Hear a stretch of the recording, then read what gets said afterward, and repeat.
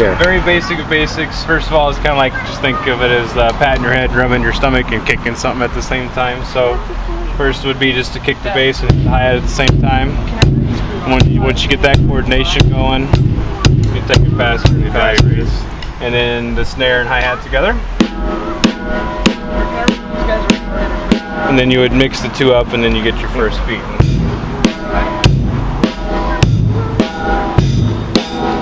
I don't know if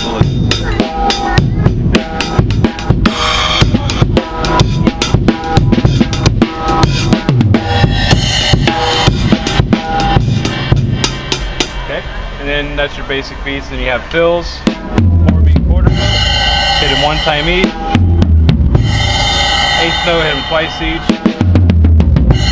And 16th, hit them 4 times. You get them faster and faster.